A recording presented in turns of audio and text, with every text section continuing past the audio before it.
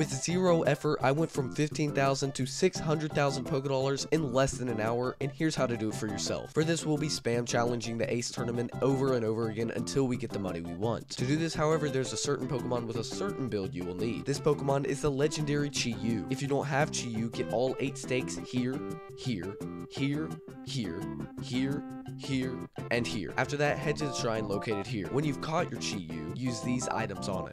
This will max out your Chi-Yu so that it will destroy the tournament. Then for your one and only move, use Dark Pulse. Once done, head into the academy and stand right in front of the Ace tournament guy. After this, go into the tournament and just spam A on your controller. Lastly, sit back and relax as you watch the money pile up.